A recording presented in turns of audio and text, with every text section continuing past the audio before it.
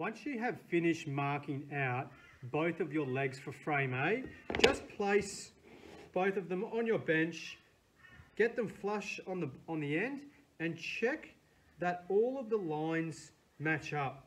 If there's a problem here, if something doesn't match up, you can fix it now quite easily. If you start cutting everything out and then you find it doesn't match, when you go to put your frame together, it won't fit nicely, it won't be square, and you're going to have some problems down the track. The next thing to mark out is the tenon. So the tenon is the other half of the mortise and tenon, and we're going to cut out our tenon here, which will slot into the mortise there. Okay. Now, when we mark this out, the tenon will be, it will have to be 6 mil because our mortise here is 6 mil. And let's start marking this out. Grab your other piece, okay, and your tri-square. So just sit that there. And again, with your steel rule, slide that up all the way till your steel rule is hard up alongside your pine. And now all those two surfaces are flush. So pull these two off and let's mark that. Marking out, take your time when you mark things out. It does have to be accurate. Okay, if you mark everything out and it's wrong, it doesn't matter how good your cuts are, it's still not going to fit together. So really take your time. I've done that side, I'm going to mark the same on this opposite side. So this is for the support rail.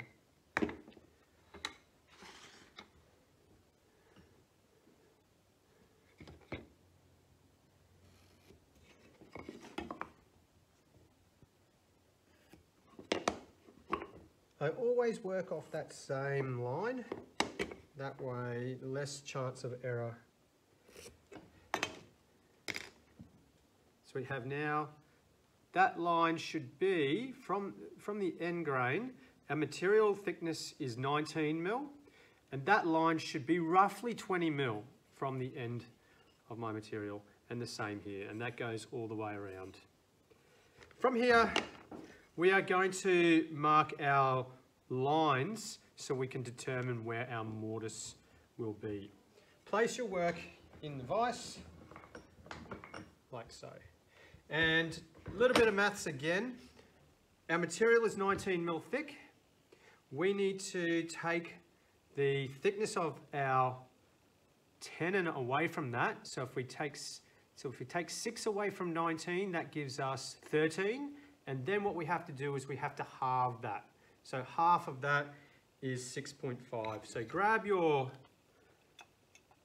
steel rule and your marking gauge and set that to 6.5.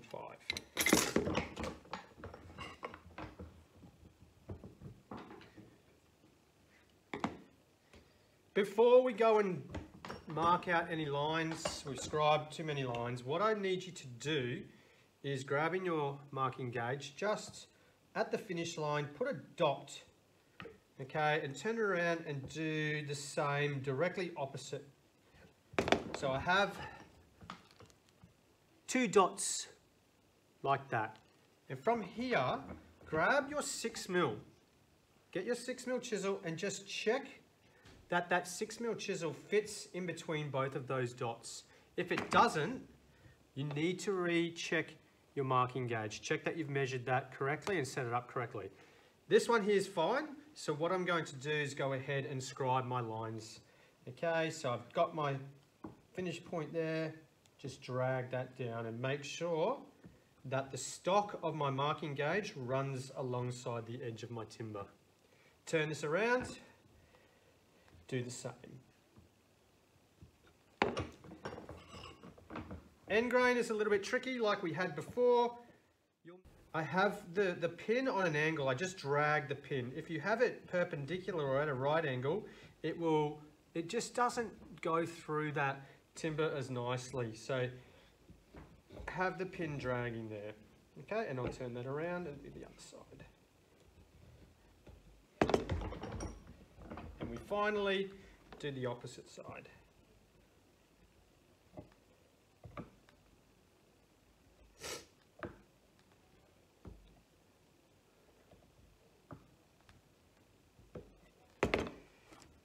Once we've done that, let's pencil our scribe lines in.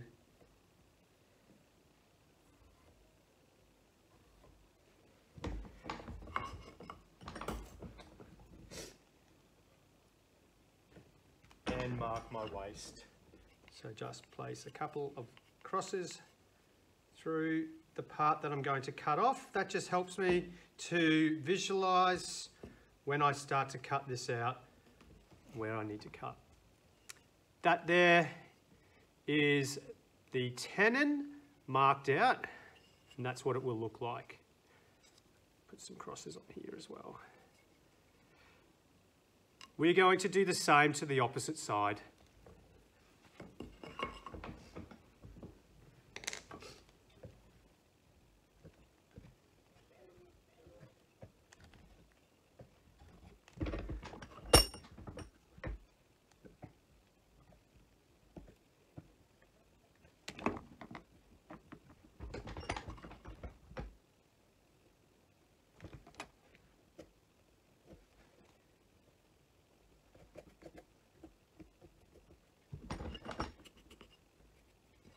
That's now your support rail, what it should look like. You have a tenon on either side. They will fit into the mortise. The next thing I'm going to mark out is the top of the frame, which is the seat. Okay, and that will be a bridle joint, so we will mark out the bridle joint here. It's important to understand and to know that this measurement for frame A is going to be different on frame B. So just make sure you're referring to the plans because frame B fits inside frame A.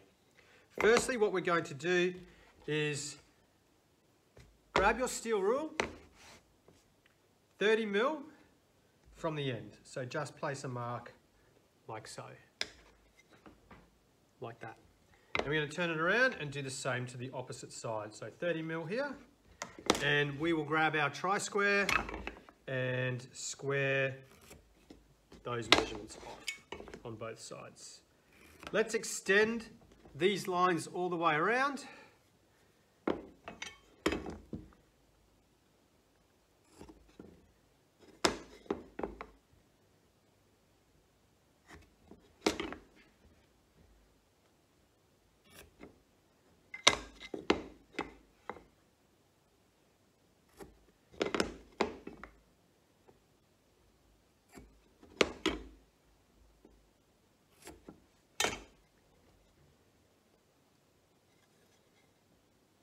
From here, we're going to mark another line, and that will be the distance, or the distance will be the thickness of our leg. That should be 19.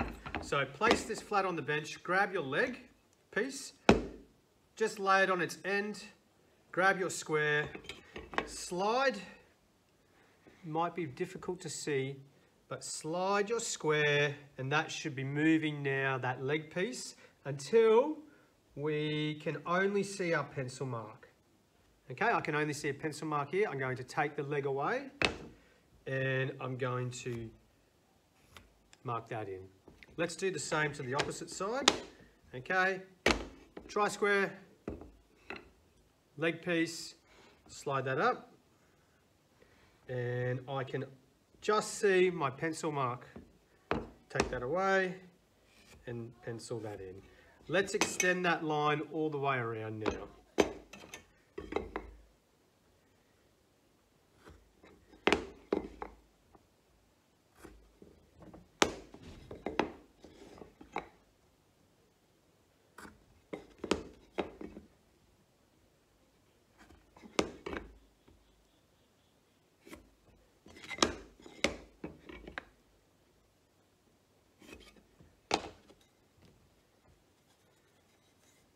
Your top of your frame should now look like that. So we have a distance, our first line is 30 mil from the end, and the next one is another 19 mil apart from the first one.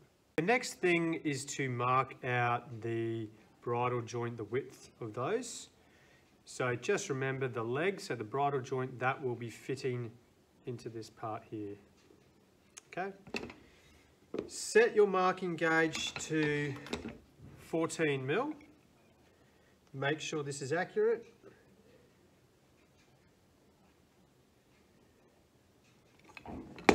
Okay, needs to just match. So just double check on your leg, the bridle joint on your legs.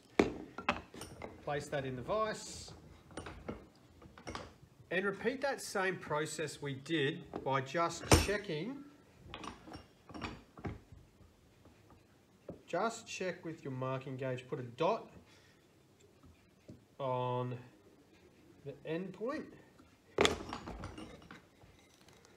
Like that.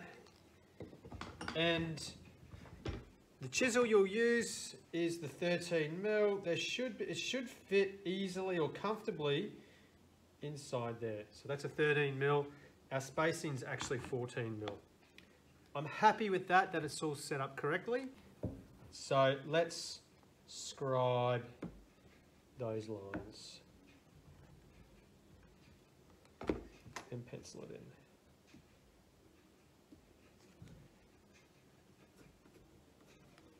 in. I'll turn this over and do the same on the opposite side.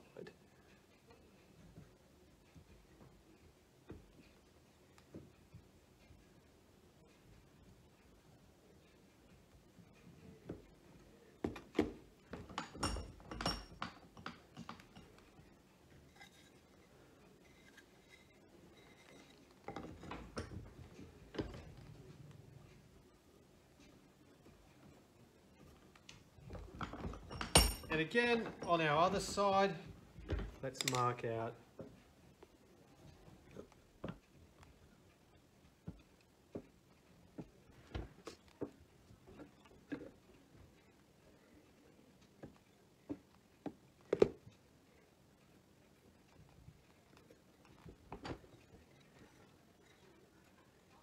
that top frame should now look like that, marked out on both sides. And just mark your waist. So the waist is the section that we're going to cut out. Okay. That's all the marking out that you should need to do for frame A. A couple of things before we move on, just double check that all of your lines match up on both of your legs. Very important. If it doesn't match up, it's easier to fix now before you've cut anything out. You can just simply rub out your marks and redo them. Also check with your top seat and the rail.